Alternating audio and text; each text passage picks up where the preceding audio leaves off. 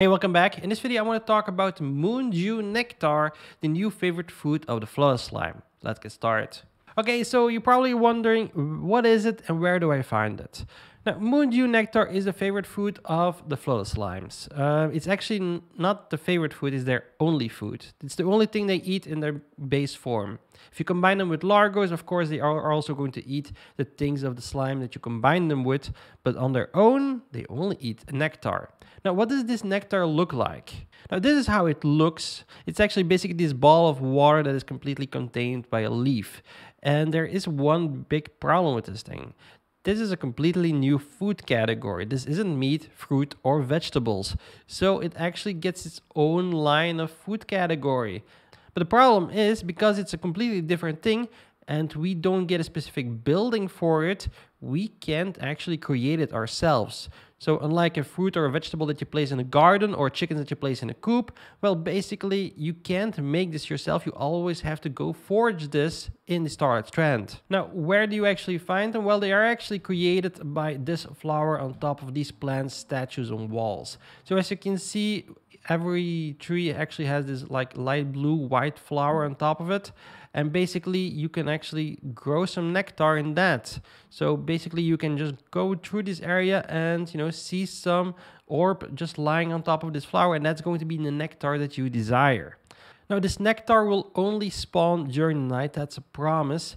And it will actually, because it spawned during the night, it will actually pretty much be already decayed if you find it in the evening on the ground.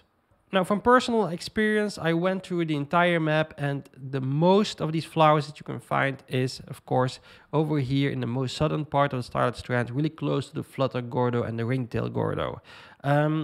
Pretty much how much more north did you go, how much more rare they get. I found a few around this big tree in the middle of the map. If you actually want to have any chance of really finding some, you're probably better off right here, the most southern part of the Starlight strand. Now, personally, I find this like one of the most rare new resources in Slime Rancher 2.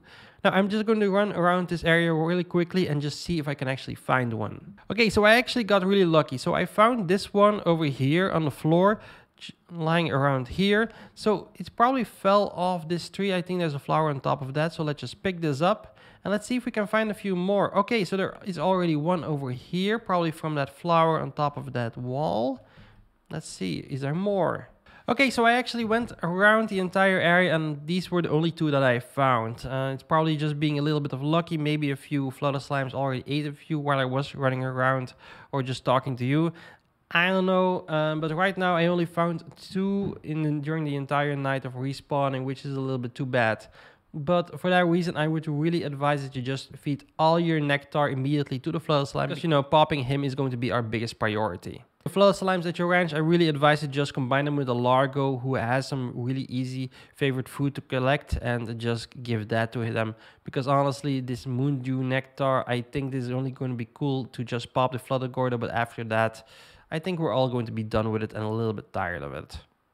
That's how you get some Moondew Nectar. Maybe next we should start talking about how you can get some pomegranate in the Ember Valley. I will explain all that in this video right here, but don't click on just yet. Be sure to subscribe to stay up to date on everything Slime Rancher 2 related. Thanks for watching, and I'll see you over there.